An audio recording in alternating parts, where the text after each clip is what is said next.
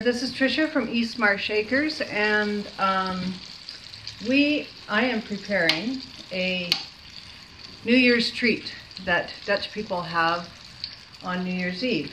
And so we're going to a party tonight, so I'm bringing them along. And in Dutch, these ones, they're called olie Bollen, which translated is oil balls. So you can see why it might be called that. But in essence, you ever heard of the donuts called Dutchies? Well, that's basically probably where they got this from. Mind you, they're not. They would be had glaze. A glaze. Yeah, they'd have a glaze too, but I mean it would be in a formed thing. This is all freehand, and so the dough's a yeast dough, and so it's made basically flour, sugar, water, yeast, milk, and then egg, apples, and raisins that are in there, and it rises for about 2 hours. It's a kind of a sticky dough. And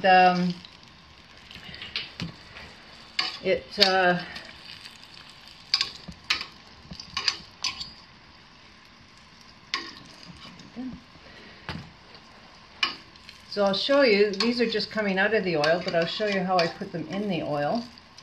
And that's how they get all their little tails and so on.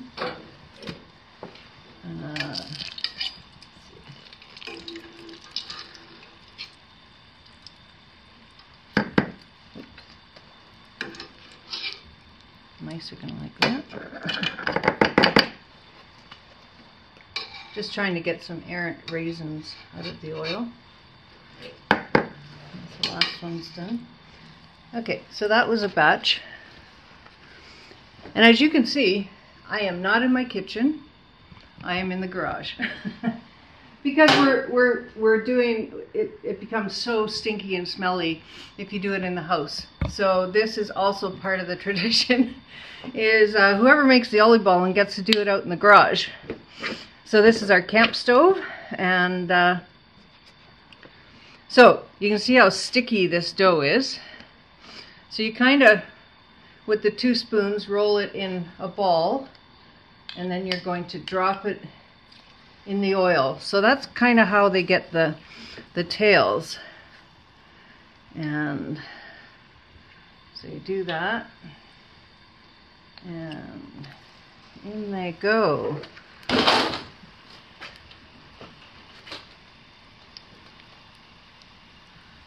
So this is a makeshift kitchen in here. I can't get the bowl too close to the, like, put it, I had it on that side, and of course It melts. you know, it didn't melt at all, but it probably would eventually. So I'm like, I'm not going to chance that, because that's my good bread bowl. And so I took a cooler and put it on a chair. Set up a temporary. Set up a counter. And you can see this is using the workbench thing. So yeah, they're all different sizes. There's no one that'll ever be the same. And I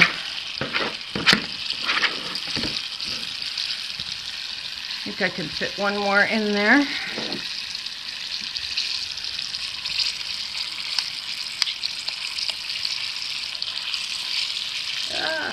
Okay, so as you can see, when the oil, they start to brown on the bottom, and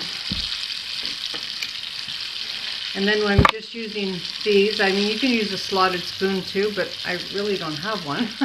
So anyways, use this, and I'm just going to, so when they start getting dark, they will actually turn over on their own as well, but I just give them a little nudge, and so then they will turn over when they're brown. The physics of this is that the cooked piece is less dense than the raw, so they will turn over if they have the chance, because the top is heavier at that point. So you want to make sure that they are cooked. So, you know, when I first started, I kind of made one to make sure that the coloring and the oil was hot enough. So that's kind of what they're like inside. Yeah, a donut. And what we do to eat them is we shake icing sugar powder over top of it, and that's how you eat it. And you can also have some icing sugar on the side, and you can dip it as you're eating it and whatever. So that's kind of like the icing that you would get on a Dutchie as well too, is doing it that way. So The glaze that you get is usually, what, icing sugar and milk? Something like that? Yeah. So this we just use straight icing sugar, just powdered on the top, and there you go. So now they've all been cooked on one side, and then we'll have to wait till they're cooked on the bottom. I should have cut, looks like I should have cut my apples a little bit smaller, because they keep kind of sticking out. So they should be a little bit more diced than what I did. So. And look who's here with his Frisbee. Hello. I did do it once with him, but I can't go away from the oil.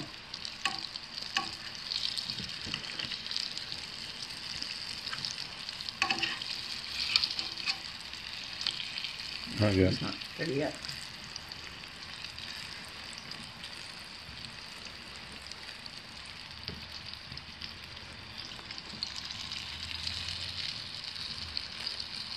So you keep on, checking them. You don't want them to get too brown, but you do want to have them cooked.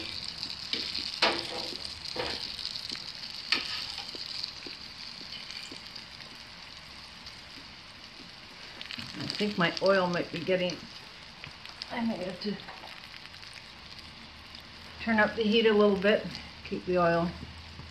Well, it cools off a little bit all the time. You don't want them in there too long to be soaking up all that oil as well too. So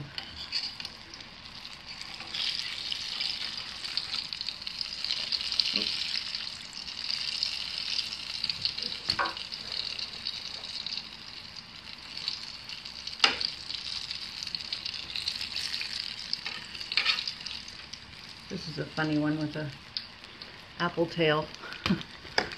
Promontory. Peninsula. Apple Peninsula.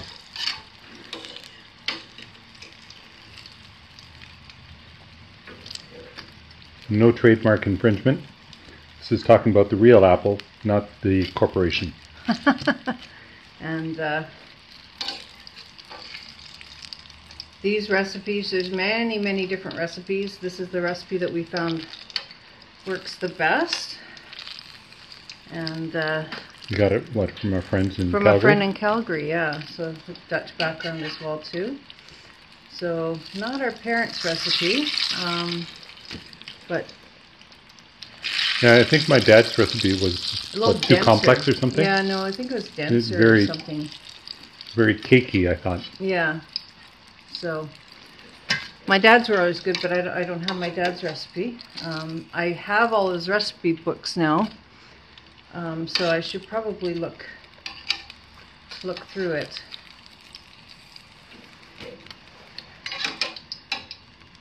So got a few more iterations of this. So this one recipe makes about 40 olie Bollen.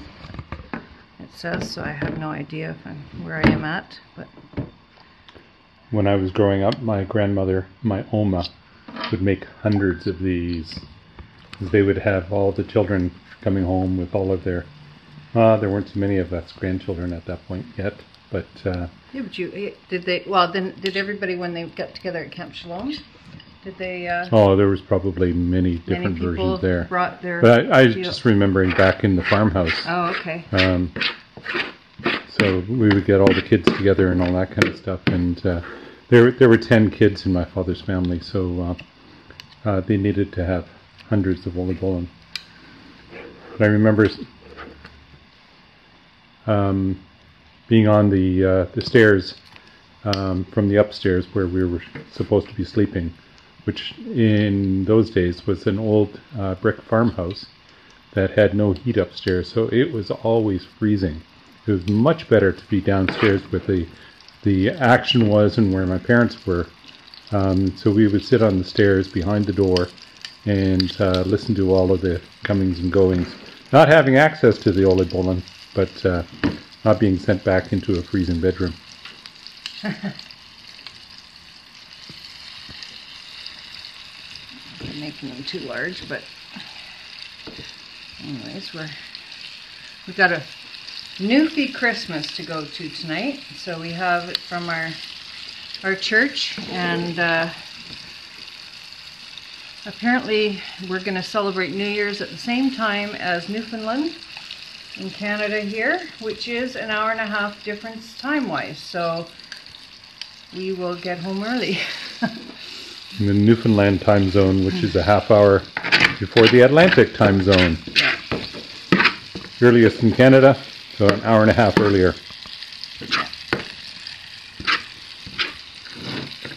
So almost done.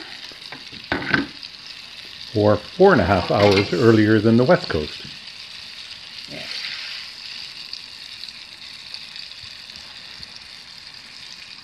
So these ones have a little bit more room, and then I got one more batch. Drop that one on there. there. Oh, that's That's an Albie? It's an Albie.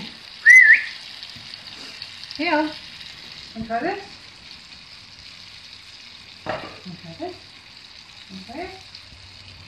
Yeah. No? Really? No apples? Really? I like pancakes. No, he's going for it now. I don't know what it was.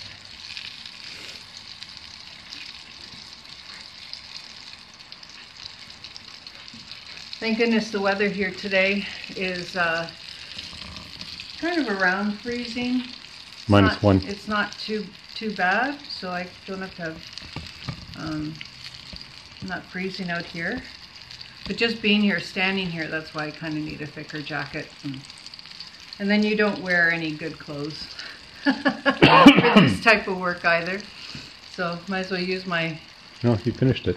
My chicken. Chickens would have eaten them. Yeah.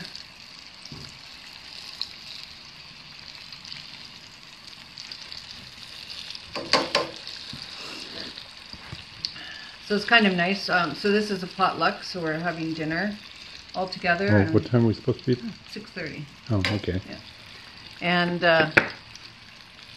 so we're from a very multicultural type of church. So everyone's from different backgrounds, and we'll bring along food that I guess may be special to them. So this is why I'm bringing olie Bollen tonight. And not really a meal per se. Yeah, like it's a dessert. potluck. So what this isn't a meal. This is Yeah. dessert. Yeah. So, and then we're going to play a bunch of games and some group games and spend some time together. So, yeah. Our Christmas holidays this year, the kids were able to come and join us after Christmas on the 27th, and yeah, we had a good big breakfast on the 28th, and then opening gifts, and then Roland got sick. So he was in bed for a day or so and recovering, and we also spent some time with the extended family of Rollins, and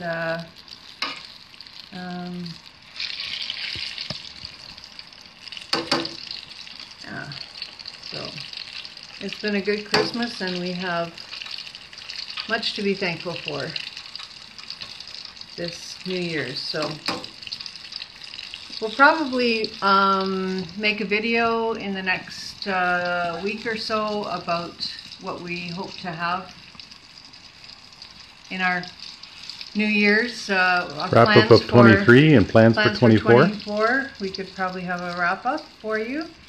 And I know many people are doing that sort of thing, so it might be appropriate for us to do the same.